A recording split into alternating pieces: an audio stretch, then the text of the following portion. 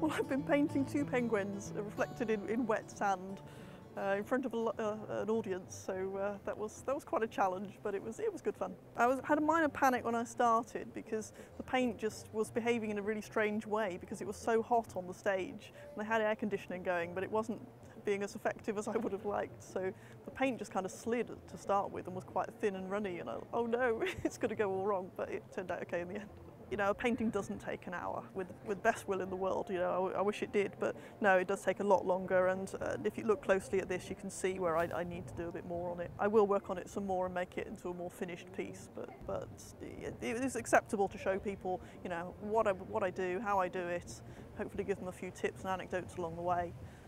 So, given the time scale, I'm very happy with it. But before I pass it on to anyone else, I will do a bit more to it. I just thought it would be a good idea to donate the proceeds to BirdLife because it's such a good cause.